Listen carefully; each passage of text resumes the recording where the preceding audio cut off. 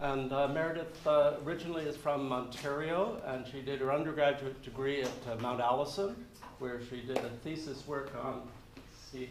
Actually, I didn't do my thesis, David.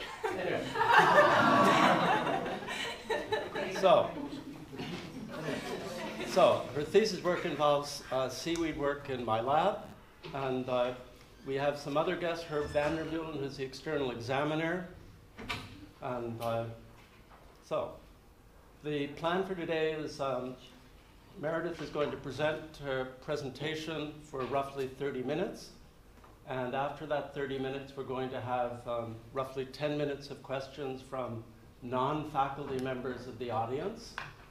And then we're going to adjourn, and the examination committee is going to move to another room to finish the defense. So with that, Meredith, it's your turn. Okay. So welcome, everyone. Thank you so much for coming. I'm Meredith, and today I'm going to talk to you about one of my favorite things, which is seaweed. And I'm going to tell you about how harvesting a specific seaweed in Nova Scotia is affecting other species. So the seaweed that I looked at is Ascophyllum nodosum, or rockweed. And as you can see here, it forms really dense, prolific canopies on rocky shores.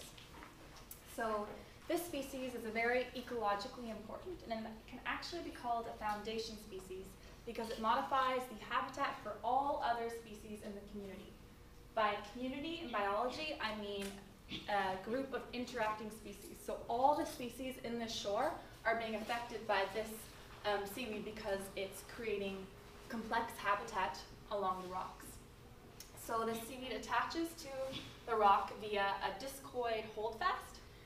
So basically there's a sticky disc where a bunch of fronds are originating from, and one clump of Ascophyllum can have many, many fronds, and that's what creates this really, really dense canopy. The other important feature of the seaweed is that it has little air bubbles or air bladders, which allow the seaweed to float when the water comes in, and that creates a complex underwater forest. So you can think of the seaweed kind of as the trees in a forest. It's creating the habitat, things are eating it, things are seeking shelter from predators in this species, and it's providing a lot of ecological services. So at high tide, when the water is in, it creates this underwater forest, but at low tide it's also equally important because it's protecting all the little critters inside it from desiccation stress. So when the tide goes out, all of these organisms that are normally underwater are all of a sudden drying out. And this canopy is really good at retaining moisture and also protecting seaweed species and invertebrates from too much sun. So now what's happening, or not now, it's been since 1959, there's commercial harvest of this seaweed in Nova Scotia, and more recently there's also harvest of this seaweed in New Brunswick. And industry says that this harvest practice is sustainable because biomass that is removed from the system every year grows back on an annual basis. But that's a single species focused approach, so they're only looking at how this harvest is affecting Ascophyllum. But they're not asking, okay, but what about all those other species that we just talked about that are affected by the canopy?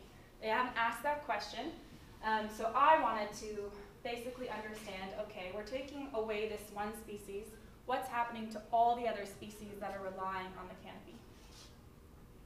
So to give you a bit of background first about harvest in the Maritimes, it is regulated at a federal level but also at a provincial level. So these are the 6 regions within Canada that have been designated to manage Ascophyllum. It's also harvested in Maine in the United States. So you can see the darker area is where there is the most amount of biomass of Ascophyllum, but also the most intense harvesting. So I looked at sites within this area.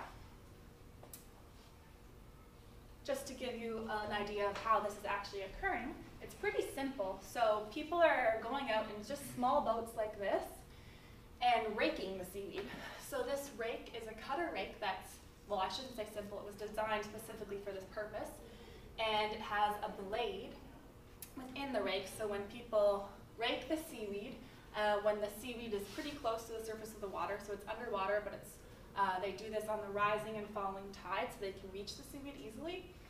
They will rake it into the boats, and the important thing to note is that all of these rakes have a guide, which basically protects the seaweed because it mandates a cutting height that is set by the province. So the cutting height is 5 inches, about 12.7 centimeters. So what happens is the fronds are cut at this height above the rock, so the holdfast remains intact, and that's what allows the seaweed to regenerate every year because it has a really cool property that allows any existing holdfast to regenerate vegetatively new fronds.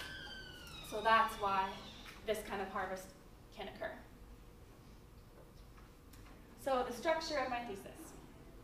I was actually really fortunate and was able to look at 3 different things. So today I'm going to talk a lot about part 1, a little bit about part 2, and then only really be able, because of time, to touch on part 3, but I can answer questions obviously about any of them. So the first part was a big, broad community analysis where I visited 17 sites in southwestern Nova Scotia and asked the question, is community structure of species differing at harvested sites from non-harvested sites? The second question I asked in part 2 was, how is a specific species, so a red algal parasite, being affected by harvesting Vascophyllum? And then the third section is a little bit sort of more abstract, or not abstract, but a more indirect effect of harvest. And I asked the question of how does harvest remove potential biomass that would be entering the system via shedding on receptacles of Vascophyllum.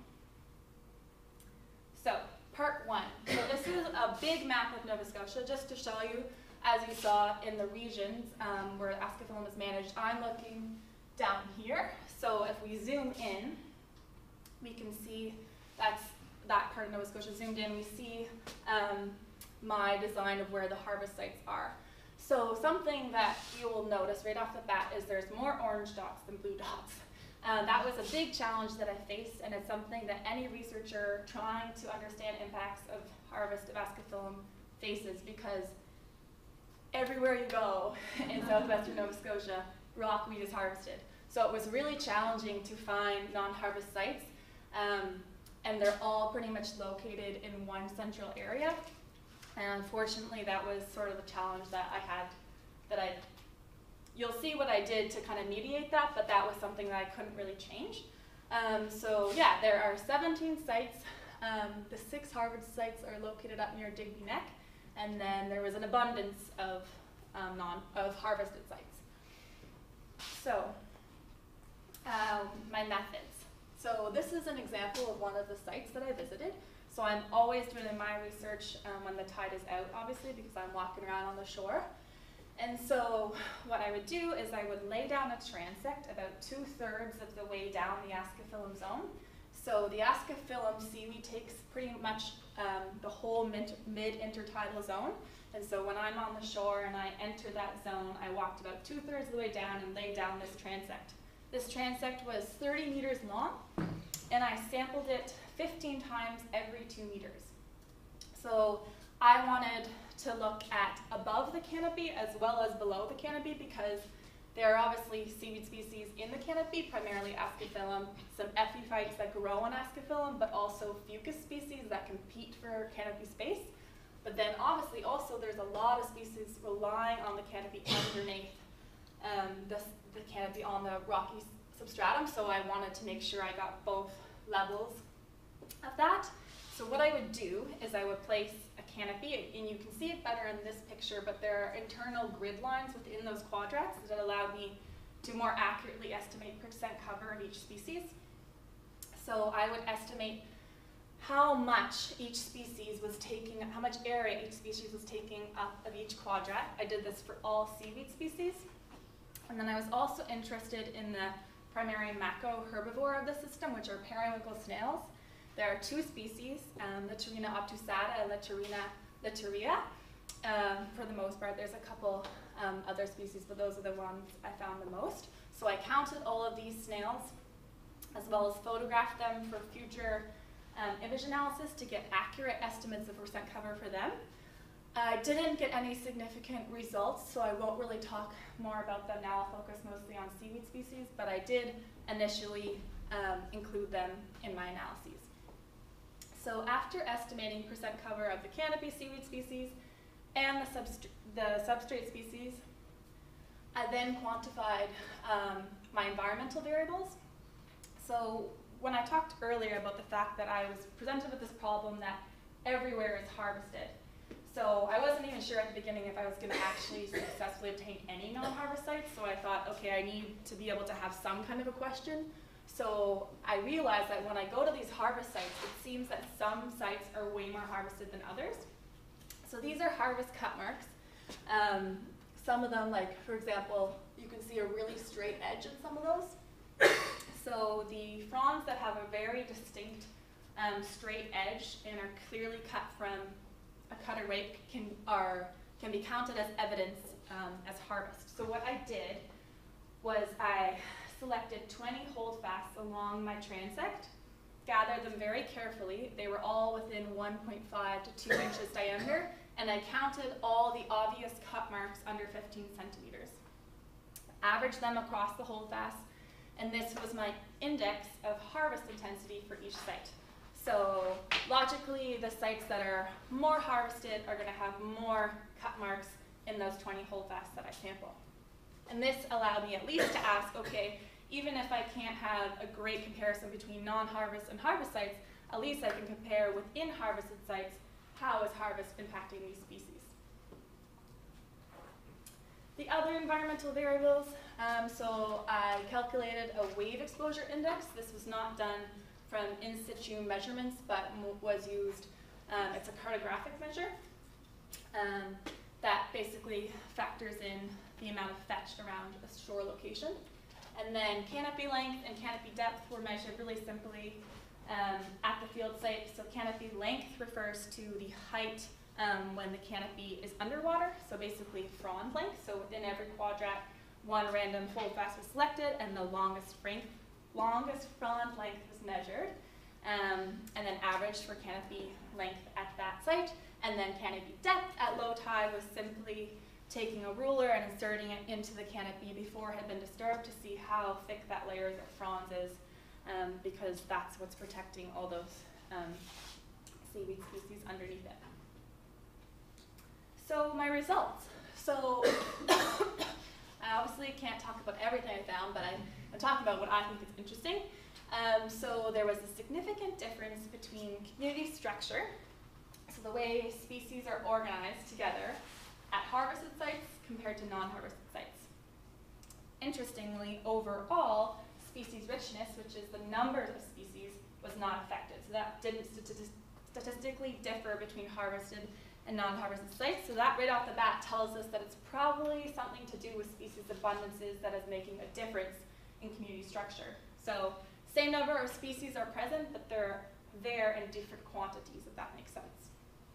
The other really interesting thing I was able to do was I was actually able to pick out the species, the top 6 species, that were contributing most to the average dissimilarity between harvested and non-harvested sites. And what was really exciting for me was that all 6 of these species have been picked out in the literature in previous studies as being really sensitive to removal of canopy. So it totally makes sense that these species are the ones that are contributing to these differences between harvested and non-harvested sites. So to give you some visual representation, this is an ordination. It's very complicated. You can ask me a question if you want, but I won't explain it now. Essentially what it does is it takes all of these sites that have multiple variables, so multiple species in the community with multiple observations of all these communities, and summarizes all this data in 2 dimensions, showing how similar sites are to one another. So these red inverted triangles are my harvest sites, and the blue upright triangles are my non-harvest sites. So as you can see, there seems to be some degree of separation between red sites and blue sites. That's exciting because it means that there is a difference between harvest and non-harvest communities. After that, I was able to do an actual test that had a statistical significance test associated with it. And what it told me was that when you mix up a bunch of quadrats and you remove their labels, what ends up happening is when you're trying to differentiate them and all the labels are gone, you can actually use harvest or not harvest, whether it's harvested or not harvested, to significantly differentiate between these quadrats. And you can also use the factor of site to significantly differentiate these quadrats, but they vary a lot more based on what site they're from, whether or not they're harvested. So that makes sense because I sampled 17 sites over a big geographic area. So obviously they're going to be affected by all the environmental variables that are differing at all those sites that I didn't necessarily measure. But what is exciting is that there's also a difference that's coming up in signal in my data that has to do with whether it's harvested or not harvested. The other cool thing is that when I looked at the specific environmental variables that I did measure, so to remind you, that was harvest intensity, canopy length, canopy depth, as well as wave exposure, sorry, forgot that for a second. This analyses that will match up all possible combinations of environmental variables and relate it back to the biological data, actually selected just singly harvest intensity on its own as the best explanatory variable for community structure. The correlation wasn't significant, but it's still interesting that out of the variables that I measured, it was the best variable to explain the variation that I observed. SIMPER analysis. So this is what I talked about when I was able to pick out specific species. So the species that my analyses picked out contributed to 72% of all dissimilarity observed between harvest and non-harvest sites. So these species are really the main species contributing to difference. So the first one is a really pretty one. It's pink. It's technically a red calcified algae. So this is actually algae, and it grows on the rock. And I was really expecting to see this as one of the species that was affected because this is a calcified species, so it's very prone and sensitive to too much light. It will bleach if it has too much sun exposure. It's often found subtidally, and in the mid-intertidal, it's almost always found under fucoid canopy, so under that seaweed canopy that will protect it from drying out at low tide and also protect it from too much sun. So in other studies that have done experimental harvesting, so cutting and not, so I looked at commercial harvest. I didn't harvest anything. This was commercial industry harvesting, but other studies have done experimental harvest, and they found that cutting ascophyllum at 36 centimeters and at 18 centimeters, so that's even higher than what it's harvested at in Nova Scotia, so this is more intense harvest, and they found that this species was reduced in cover at their experimentally harvested sites. So I expected to see that at non-harvested sites, this species would be more abundant or have more percent cover in the quadrats, and it would be reduced at harvested sites because of the fact that it is so sensitive to gaps in the canopy that are created from harvest, because that allows more sunlight in at low tide. The next species is another red crust, but it's not calcified, and this is an interesting example. So harvest cover didn't vary a lot, as you can see, only 0.2%, but it still contributed 16% to the differences in average dissimilarity, which means that this was very consistent. So even though it's not a big difference, it was very consistent between all the sites. So it was almost always just a little bit more at non-harvested sites, at harvested sites. So this is an example of a species that actually seems to benefit from harvest. And this is also backed up in the literature because other that same experimental harvest study found that this species actually prefers a little bit more light than is naturally let in from an ascophyllum canopy. So harvesting is actually benefiting this species because it allows a little bit more light, which this species prefers. Another species that benefits from harvest is ascophyllum's main competitor for canopy space, which is Fucus vesiculosus. So, excuse me, harvest cover of this species was higher than non-harvest cover. And this is actually a pattern that has been noticed in southwestern Nova Scotia for decades. So they've been reporting that Ascophyllum cover has been decreasing and cover of this species has been increasing. And researchers have cited climate change as the most likely reason, but considering that this is the region that is most heavily harvested and that scientifically it's known, not even harvesting, but if you remove the entire canopy of Ascophyllum, fucus are better at recruiting to new available bare rock. So we know that removing Ascophyllum is going to increase the amount of this species. So again, I was expecting to see that there would be more fucus at harvested sites. The next species is David's favorite species in the whole world. It's Vertebrata lanosa. It's a red epiphyte that actually grows right on Ascophyllum, so it relies on it directly for habitat. So obviously, he has showed in past publications that this species is definitely significantly reduced at harvest sites. My results supported that, so there is a significant difference in reduction at harvested sites compared to non-harvested sites. And also, really interestingly, it was correlated with harvest intensity. So as a site was more heavily harvested, the abundance decreased. So there was actually a response from this species to that harvest gradient that I was interested in. In this species, it's pretty obvious it's going to be losing potential habitat when Ascophyllum is harvested, but it also suffers from bycatch. So lots of these fronds are harvested with the vertebrata right on it. And then this result was the most striking result for me. This is a green alga. It's an understory alga.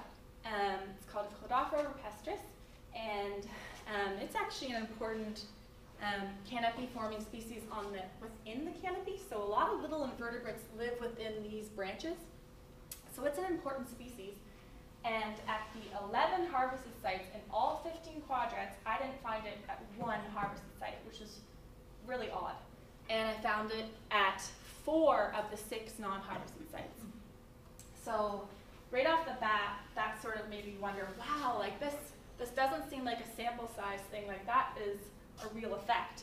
And when I looked in the literature, this is another species that really requires fucoid canopy to shade it. It's very sensitive to too much sunlight and desiccation stress. So this is interesting because not only is harvest removing the upper canopy, but it's also potentially removing this understory canopy. So now you've got 2 levels of foundation species being removed.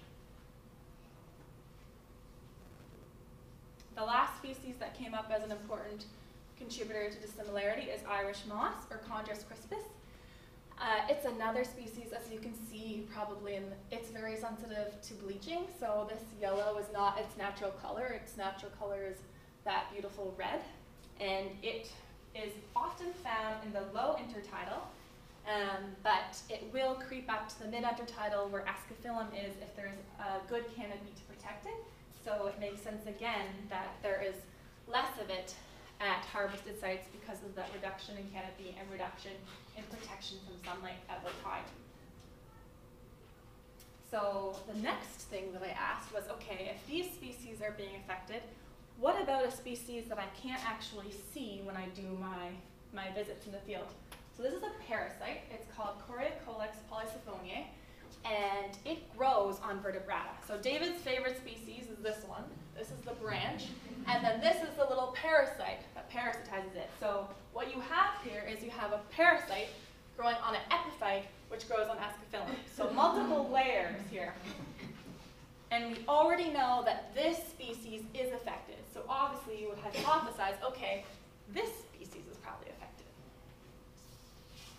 So what I did was I again visited the same sites, collected 50 of these little clumps of vertebrata, splayed them all out, and scanned them for the presence of this guy. And what I found was that, like I expected, there is significantly higher parasite occurrence at non-harvested sites. So it was reduced at harvested sites. It was also, very interestingly, again, correlated with harvest intensity. So if we look as rockweed harvest intensity increases, so as the amount of cut marks increase within the holdfast, parasite occurrence decreases, and that relationship was statistically significant. So something that David and I talked about, which I think we both think is pretty interesting, is all of a sudden this potential idea of a bioindicator species. Both of these species are statistically significant, significantly correlated with increasing harvest intensity. So if you wanted to ask the question, how heavily is this site being harvested? Obviously you could use a metric to measure the amount of cut marks or some other kind of refined metric, but you could also look at the species, because both of these species seem to be decreasing along a gradient of increasing harvest intensity. So the big picture that for this part of the thesis that I want to leave you with is that harvested ascophyllum is not just affecting ascophyllum, it's affecting all the species. I looked at pretty much just seaweed species, but there are at least 3 species that I've identified that are significantly being reduced in their abundance. So some future directions of research. I think there are 2 logical next steps. There's a million things I'd like to explore, but 2 logical next steps, like basically right after this, what I would do. I would have liked to, in this thesis, include invertebrates in my analyses. So I did include those periwinkles, but I didn't include the limpets, the dog whelks, there were lots of green crabs, just because of time.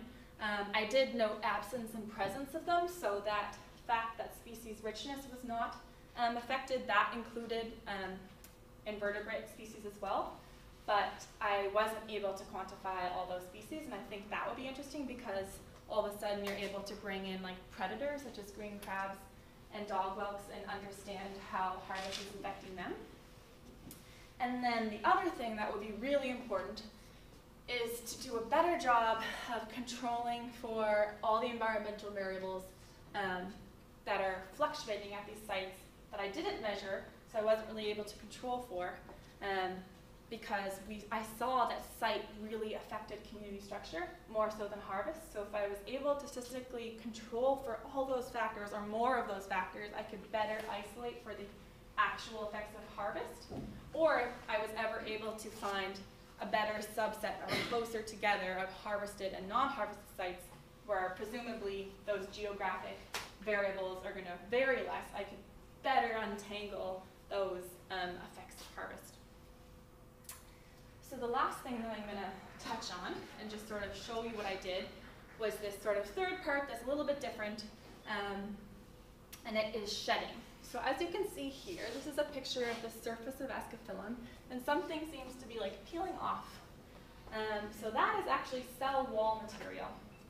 We call it epidermis, so epidermis shedding, but it's not really an epidermal layer because it's just cell wall that's peeling back. So what this seaweed does, and it's not the only seaweed to do this, is it will have a cleaning system. So ascophyllum is constantly being biofouled, so little tiny critters, little epiphytes, little bacteria are colonizing its surface all the time. And this messes up with physiological processes.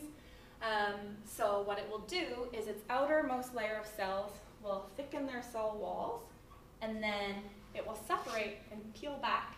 And so they'll have a clean layer of cell walls, and that peeling will remove, hopefully, all those little spores and diatoms and such.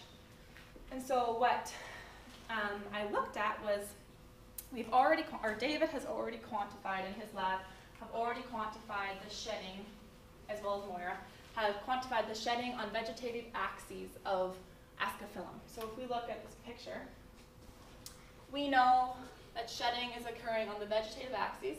We know how much is occurring, but we don't know, no one's talked about, what about all these receptacles? So the receptacles house the spermatia and pneumonia, so the gametes of this seaweed.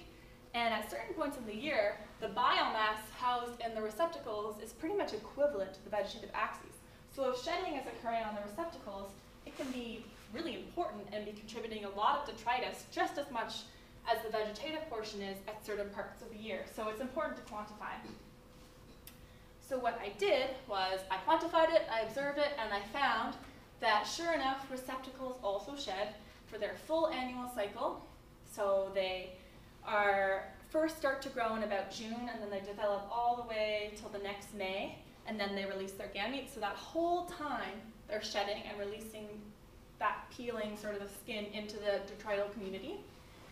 And then the other thing is that the fouling cycle, so I tracked fouling on these seaweeds, and I found that increases and decreases of fouling, which can then be interpreted as increases and decreases of shedding, are synchronized or in synchrony between the vegetative portions of the seaweed and the reproductive portions of the seaweed, so they seem to be responding to the same internal cue or external cue to shed. I also did a lot of math to quantify the amount of biomass that is being released. So I basically estimated the surface area of 12 fronds in December, and what this told me is that receptacles in December, so they're still not fully mature, so in May they will be larger and be contributing more, but just in December they are contributing 80% of the mass that the vegetative axes are contributing to. So they're important to consider because every time a frond or a plant or a clump of ascophyllum sheds its entire epidermis, it releases 1.8% of its biomass, of its equivalent mass, into the detrital pool where barnacles, mussels, other filter feeders can eat that material. So what the next step for this is what we're trying to do is understand, okay, so when you harvest fronds, you're removing the biomass, obviously, of the frond, but you're also removing the potential biomass that would have been shed for all of those shed cycles that now never happen because you've removed that biomass. So the next step is to try and understand how often shedding exactly occurs and how much material is never reaching the community because you've harvested it. So that's sort of a separate thing that I did in my thesis, but it's still related because I was still looking at how harvest was reducing this shed mass. Yeah, that's my thing. This is my supervisor. And thank you all so much for coming. Thank you, David, for supporting me so much this year. And thank you for my committee members, Maura and Barry, for Lara, who did some work 2 summers ago for that shedding work. My beautiful friends in the bio department, all the support from everyone in this awesome department. Of course, funding from my Nova Scotia Graduate Scholarship, as well as David's NSERC Lab funding. And yeah, and thank you first for coming today and listening. This is my question. This is my seaweed research pal. Yes, so thank you.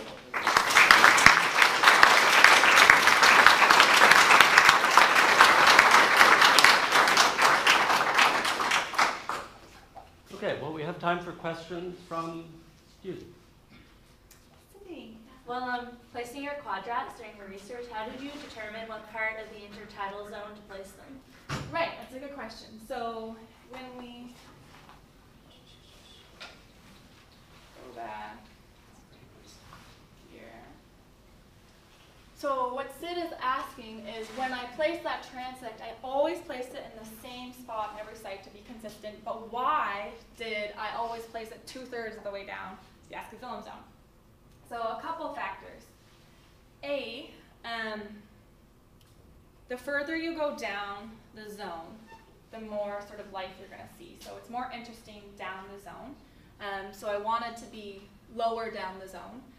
But at the same time, there's also the fact that this is an intertidal zone. So if I was to go all the way down at the bottom upper limit, the bottom limit of the ascophyllum zone, I would have less time to sample.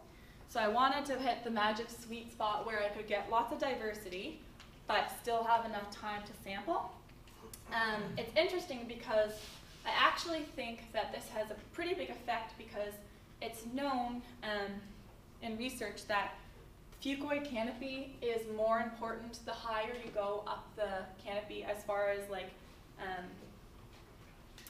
protecting the species underneath it. So the further you go up the the shore, obviously those species are exposed for longer, so they are really dependent on the canopy, if that makes sense. But the lower down you go, okay, well they're exposed for a lot less time.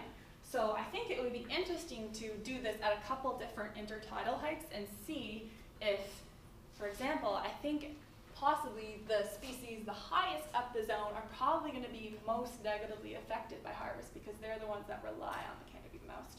But there's also less species up there, so it's like a trade-off, but yeah, that's a good question. Era? Okay, so for invertebrate species, you like intentionally included periwinkles. Yes. But so I guess I'm kind of asking why you excluded other invertebrate species, and then if you were to look at the invertebrate species that you mentioned again in your future directions slide, like what would you expect to Right. see? Right, so basically the short answer for why I didn't include them all was because of time. Because I did every single site, all of these things in one tide, so that's obviously limiting. The reason I included periwinkles was because, well, they're herbivores, so they're actually directly eating the seed. But what there was reason to believe that they would be affected because an Irish study, so Ireland, there's also harvest of the species, found that the species Littorina obtusata, which are the ones that you most often find on top of the canopy, the other one are mostly on the actual rock, they were significantly affected in two ways. There was less of them, and then they were also smaller, which is, they cited, and which I would also agree with, is the fact that they are found within the canopy, so not just on top of the canopy, within the fronds, and so they're obviously exposed at low tide to predation. Seabirds, seagulls, particularly here, I would see them all over. So with less canopy to protect them, they theoretically would be more sensitive or more vulnerable to all these predators. So that might actually cause for most of the large snails to be eaten, essentially. So I was really interested to see if that was happening here. I didn't see that, which I was disappointed, but that's science. And the other thing is I also only sampled, like I only counted the ones that I could see without disturbing the canopy, whereas they were really meticulous and picked out all of them. I didn't have time for that, so it would be interesting to see in future study if you picked out all the Littorina obtusata within the fronds, if increasing the sample size would get a different result. As far as your question with looking at the other invertebrates, I'd have to think about that. I'm not really sure what I would expect for things like crabs, but crabs eat these periwinkles. So based on my data, I guess I would have to say that there isn't necessarily going to be an effect in crabs because they're eating periwinkles, but at the same time, crabs are also preyed on by seabirds, and so they seek shelter in Ascophyllum at low tide. Like I would always move the canopy and then like find a green crab. So they could also be sensitive to reductions in canopy, possibly because seabirds eat them at low tide. So yeah, good question. Any other question? Yeah. At one point you mentioned a species possibly benefiting Fucus, I forget its Yes. epithet, Yeah. as sort of a competitor of Yes. this species in your study. Is there a, let's say that the Fucus species, won out in the competition Yeah. In a huge way, would there be a difference in the species that you'd see sheltering under it? Or is Yes, it the totally. quality So- canopy cover that they provide? Yeah, so if you look at the picture of Fucus, it's a lot thinner and it's also less, like it has less branching, so it's not as great of a protector, you could say. It doesn't, I don't know the exact stats for it, but Ascophyllum can reduce ambient temperatures within the canopy between 5 and 10 degrees Celsius because it just keeps so much moisture in, and it's just like, if you went and visited one of these sites, you'd realize how thick this canopy is. Like, it's such a good insulator. and yeah, so it really kind of moderates those extremes, whereas this species is blade-like, and it's much thinner, so it's really going to not do as, and it also doesn't go nearly as tall, so it's not going to do as good of a job. So I do think that's a good question. That's another way that, like, if you're continually sort of decreasing ascophyllum, increasing fucus, you are going to be offering less protection. Yeah, thank you, yeah. Okay, one more question. Brenton? How do you quantify the shedding of the, like, because Right. I know that you said that David did it on the vegetal axis of it, but how do you do it, like, just on the Yes, receptacle? so how we did it 2 different ways. So quantifying the shedding, is essentially what we do is we collect all these little receptacles or portions of frond, and then we keep them wet and then we watch them dry. And when we watch them dry, what happens is the wet areas and the areas that dry kind of indicate what is heavily fouled and what is lightly fouled, because the lightly fouled areas will dry quicker. So it's sort of a time game, and like watching them and then taking pictures and then doing surface analyses of the dry areas and the wet areas. And then once that stopped working, because receptacles get really round and then it was just the center that was always dry, I just tracked shedding. So I would, instead of quantifying it, I just said like presence or absence of shedding in a lot of receptacles, and that was just done by like looking at them under the scope basically. Okay. Yeah. Okay, well, thank you very much for coming.